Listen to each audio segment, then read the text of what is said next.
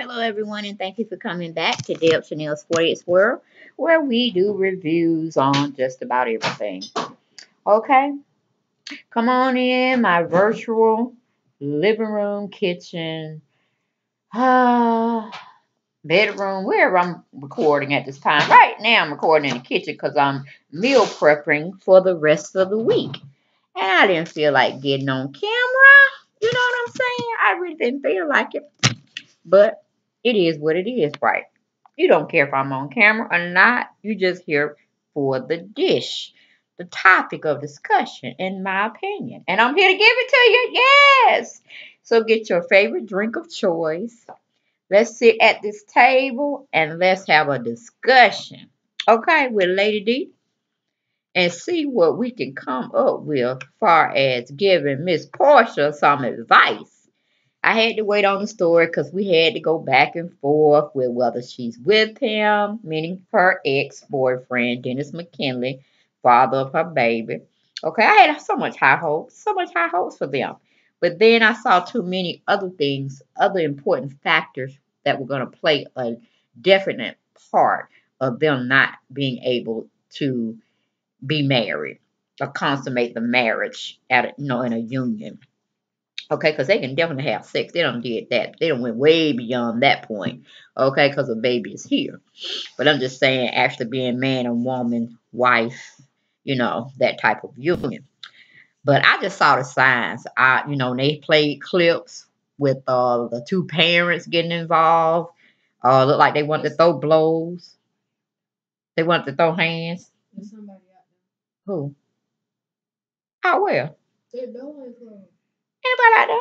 Who $2 right here? But the door not closed. So you trying to say you want me to close the door? Mm-hmm. Really, Sean? You see how she just get on my nerves? Like, why you just didn't get it up and close the door yourself? I'm on somebody out there. Nobody out there. But anyway, getting back to my program. Had a brief intermission right there. Sorry, guys. That's just how it goes on my videos. But anyway, moving on. I just saw some very big mishaps that was going to definitely cause a problem, either at the beginning of their marriage or in the middle or the end. But it wasn't gonna last with those two major factors. Meaning his mama, Dennis McKinley, and Porsha mama. Because they're both high-spirited women and they don't want nobody taking advantage of their babies. Okay, and that's just it. This is what it is. You gonna always, when you have a child, you're gonna always see that child as your baby. Even though you know they grown, they got houses, cars, careers, all of that. But when your baby's hurting, that's the only thing you see, your little baby. Okay, so when they got into it on one of the episodes, and then they're gonna try to come back towards the end of that episode that I'm referring to. If y'all remember, they was at a restaurant and they were trying to come to the meetings of minds to be on one accord and this, that, and third. And the only thing they could talk about amongst themselves was prenup.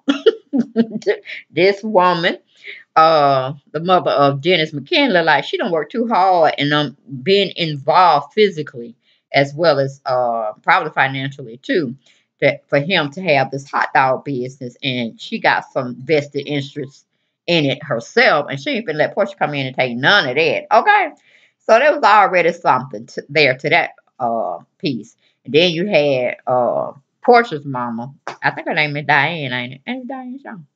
Anyway, she's talking about, Porsche done been through a bad marriage one time, was left with nothing, had to come back home and live with her. That's what our kids do, regardless of we're celebrities or not, or they're celebrities or not. They're having a hard time. They always know mom and dad ain't gonna have a roof over their head, so I can just go crash for how long I need before I can get back out on my own. I rest up, replenish my resources, and I get back out there and try it again. Right? Right. So both of the parents was very much so invested on neither child losing anything towards anything going forward in a marriage. So I already knew that was going to be a big, big hang up.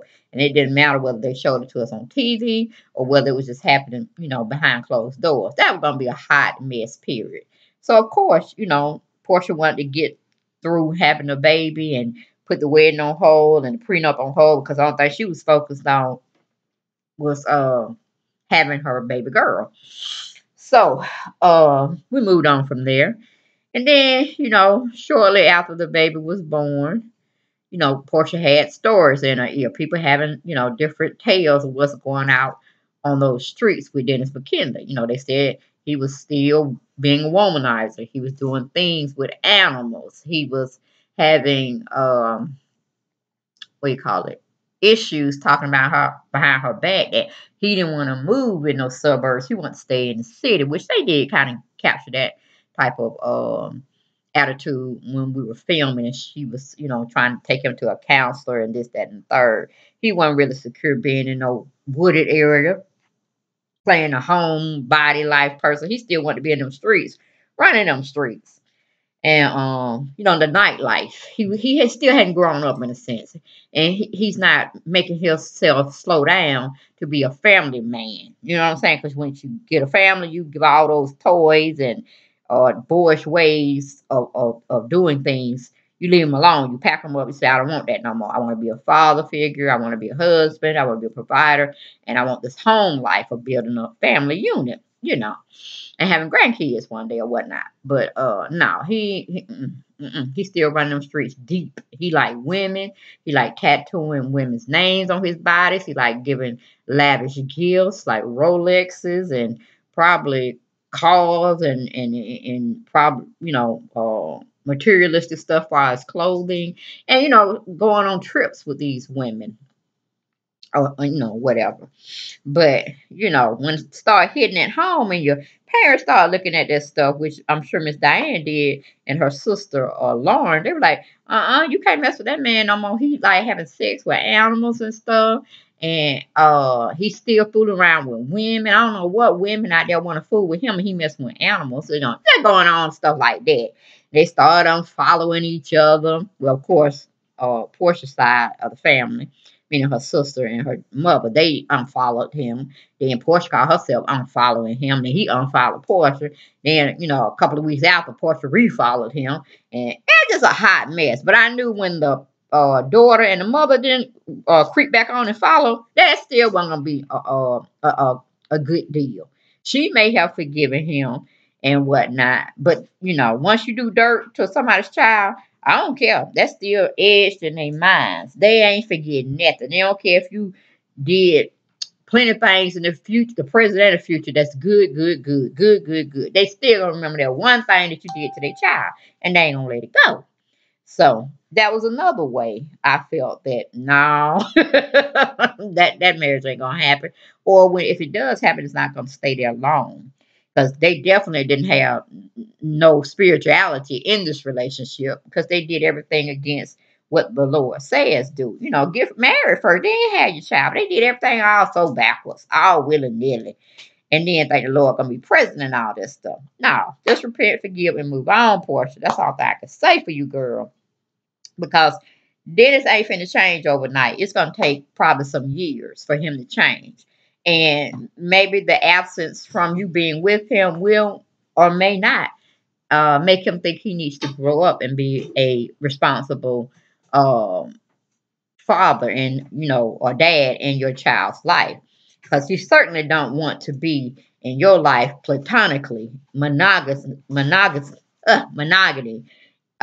relationship. Yeah, I'm through with it. And it just pretty much is what it is. I wish him well, but he really don't want to be with you, Porsha. Not in the way that you need him to be. And you should want to be with somebody who wants to be with animals, women, probably men, and all this other thing. He can't get what he wants. You know, he done thirst out in a sense. So if you don't mess with animals, you don't mess with other women, he probably don't mess with the other sex. What else you want out there? I mean, you don't run out of options of what you can do unless you're going to start humping on food. You know what I'm saying? That would be a new one to all of us. You know what I'm saying? But hey, who knows? Okay? You done been over the whole spectrum. So you don't want that kind of man in your life. And then it puts you in a very bad predicament, because now you have to watch every new guy that you're dating to see will they fit the profile of a good dad for a pillar. You know, because it's not their biological child. And definitely, you have been in two relationships, one a marriage, one a fiance, and they haven't been the right men. So my advisement to you, just giving you my opinion, of course, is to sit yourself down raise your child until they get old enough, you know, to be able to tell you and express whether they like this person in your life or not. And if they have real good grounded reasons, then you might need to move on from that particular person. Not letting your child run your life, but sometimes other people can see things before you can see it because you're in the midst of everything and you're being wooed and you loving the effects and the feelings and stuff. But I mean, you got Pillow to think about right now. So I think y'all should just be thinking about good co-parenting, and you need to get to the bottom of this thing with this bestiality. You know what I'm saying? Because we don't want him doing nothing of the sort that's around your child or y'all child together.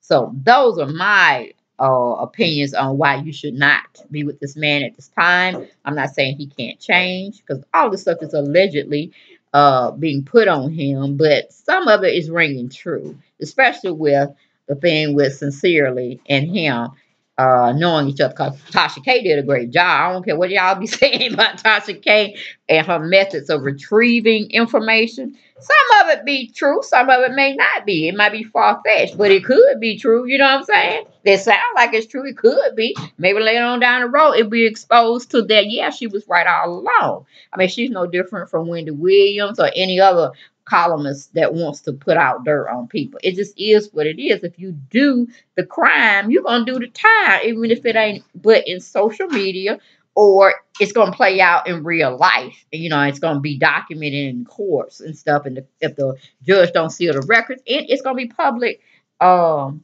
do you call it? Public notice where you could go and retrieve it.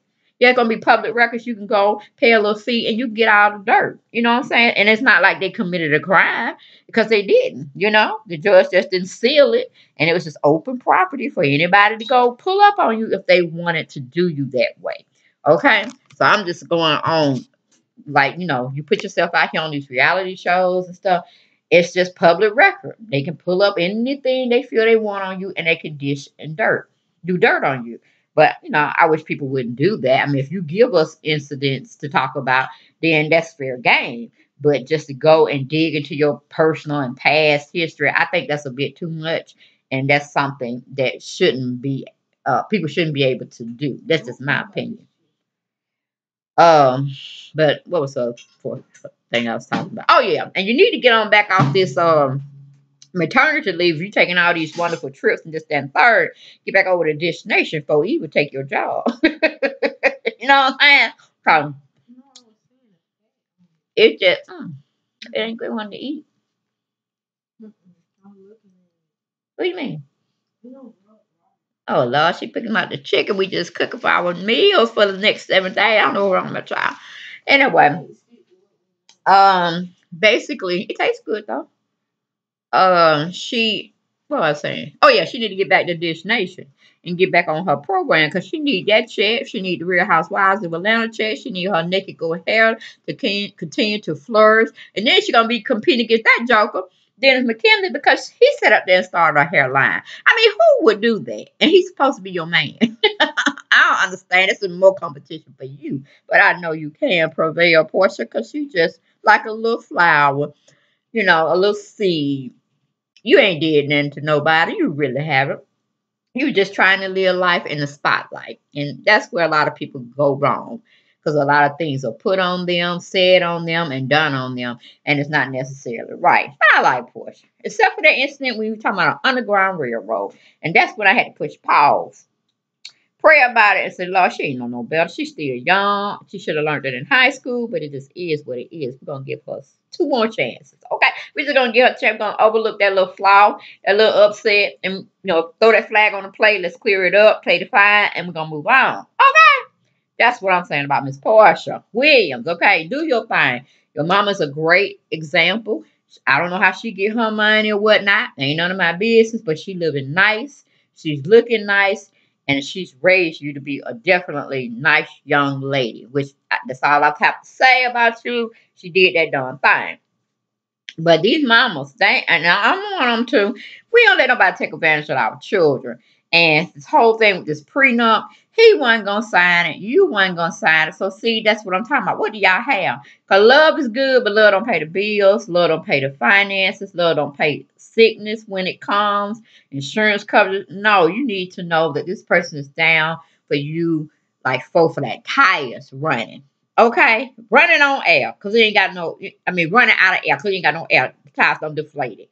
You need somebody like that. Like, I don't care about my money, okay? But let's just be honest. Okay, whatever you coming in with, I ain't gonna take. Whatever I'm coming in with, you ain't gonna take. But anything we move forward, we can split up as assets. That's how I see it. I don't know why other people don't see it. You can't get something for somebody you never had the opportunity to be in the ground with them or what they got. Now, if they want to give you an extra XYZ, fine. You know, or we can reevaluate it once we've been in a marriage for 10 years. You know what I'm saying? But it should just be a non-factor when you have two people that have assets.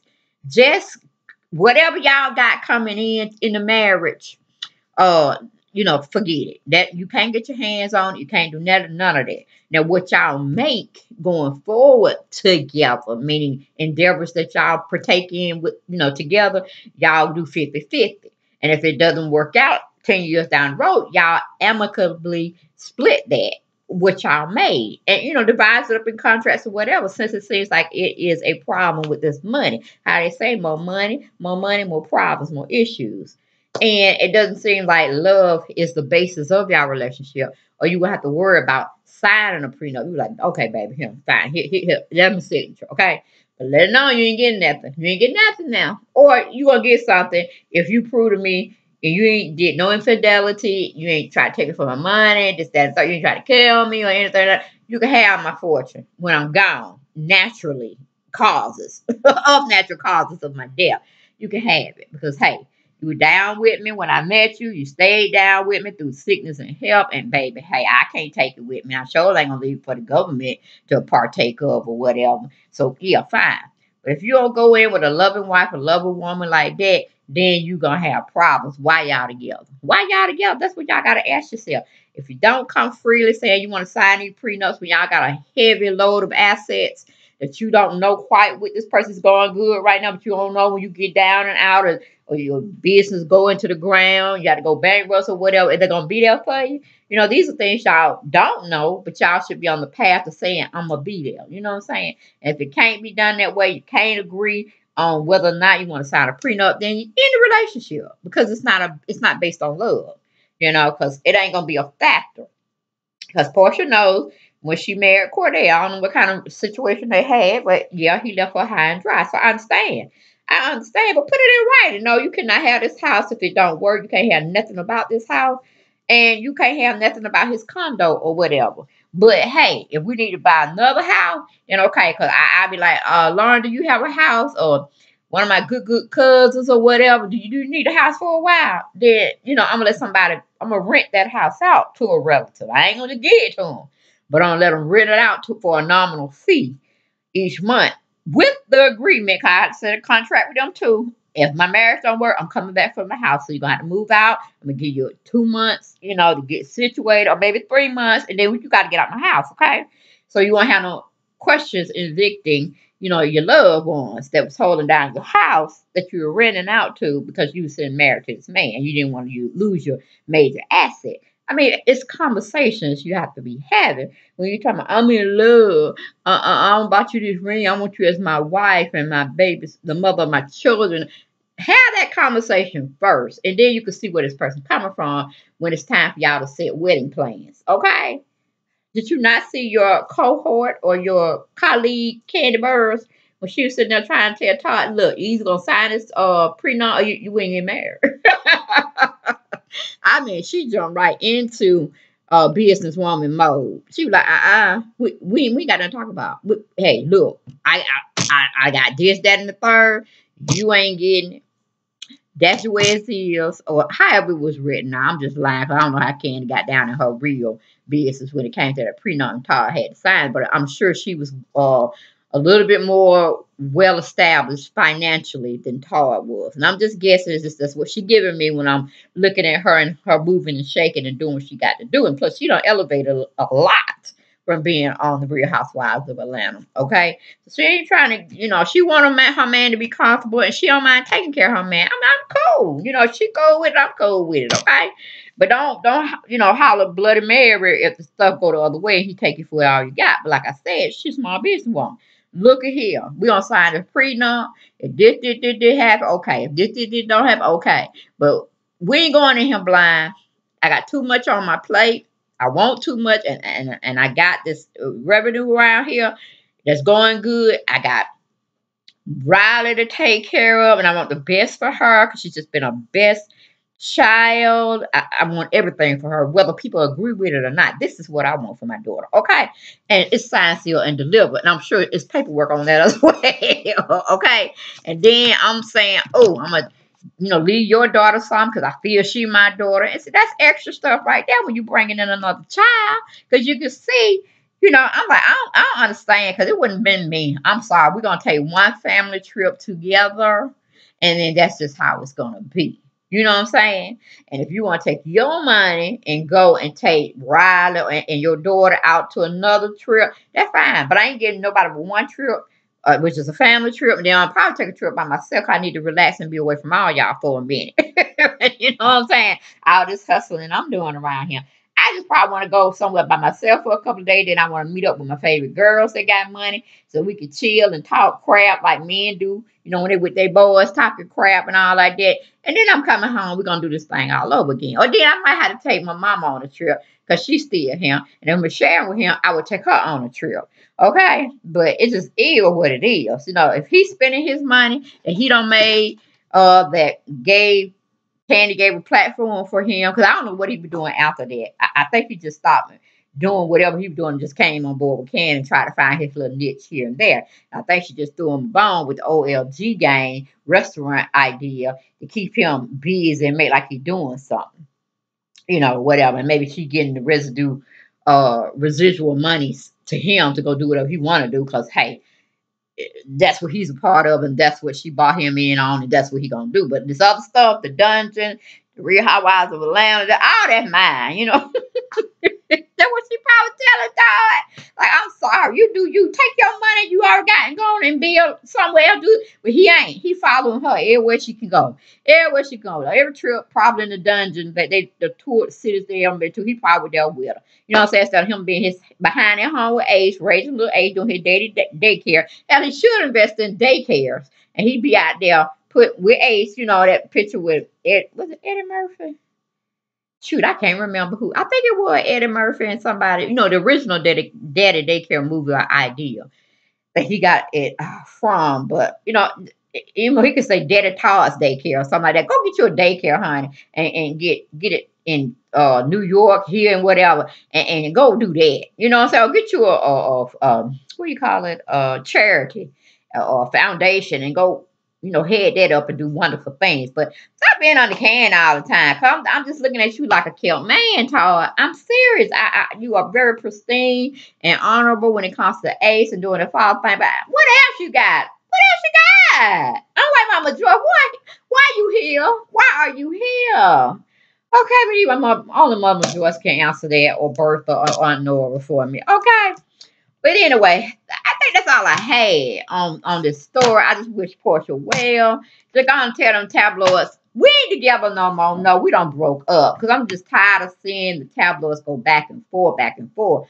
But this one that I had followed that got in the story, Celebrity Insider, they had pretty much said so. And let me just show you or just read what they wrote up on it. The title was Real Housewives of Atlanta. Porsha Williams and Dennis McKinley split could turn nasty. Okay, see, that's what I'm saying. It's all about money. It ain't about love. It's just strictly about money. It says Real Housewives of Atlanta star Porsha Williams has split from her fiance and baby daddy Dennis McKinley amid rumors that he was having an affair. Williams surprised fans last fall when she announced that she and McKinley were engaged and having a baby. According to page 6, McKinley proposed with a 13-carat engagement ring designed by Richie Rich. And just 3 months ago, the couple welcomed their daughter Pillar, Johanna. However, things started to fall apart last month when Williams allegedly found text messages on McKinley's phone that proved he had been sexting multiple women. Okay, they're no longer engaged. Is the story we're covering for the show, says an Real Housewives of Atlanta producer insider. We are covering their co-parenting relationship. One report claimed that McKinley was cheating with Wags, Atlanta Starr sincerely Ward, but both Ward and McKinley have denied the rumors. Another rumor report claims that McKinley was cheating with strippers, but when Williams confronted him, he denied it. And this is just my commentary sidebar. Of course, a man gonna deny unless you got him pinned down. You're actually physically touching him and catching him in the act, and he still might go crazy and say, "Baby, that ain't me." That wasn't me playing the mind games.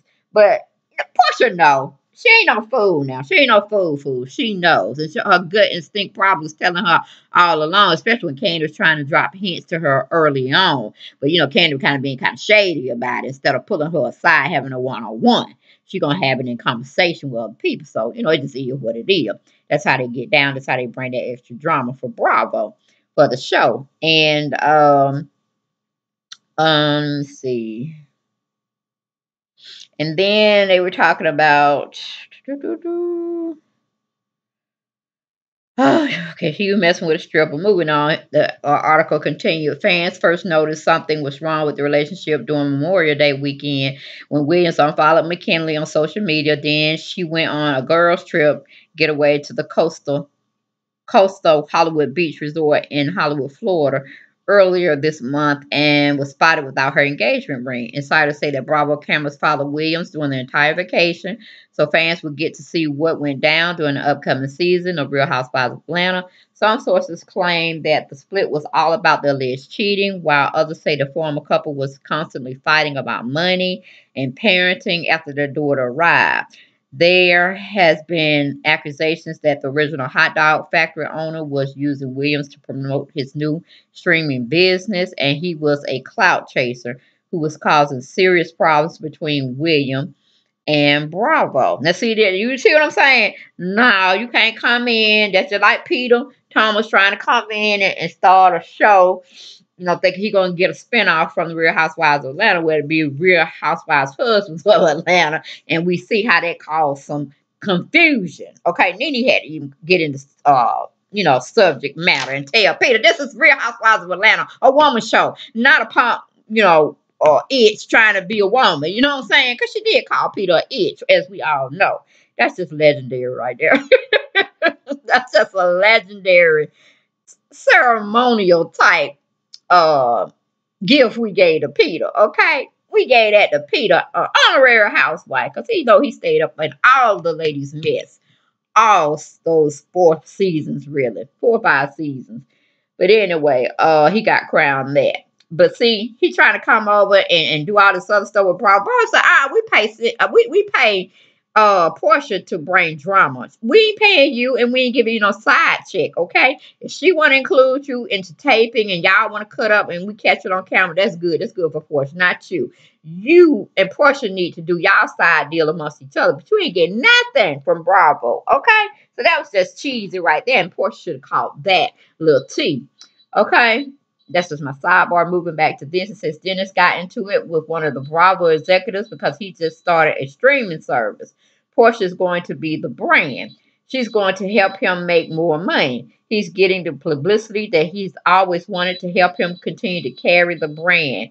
And this was said by Tasha K. But now it looks like Porsha Williams has squashed Dennis McKinley's business plans and is moving on without him. Then it says new episodes of Real Housewives of Atlanta will return to Bravo later this year. Okay, it's probably in the fall when summer leaves. That's when they gear back up anyway.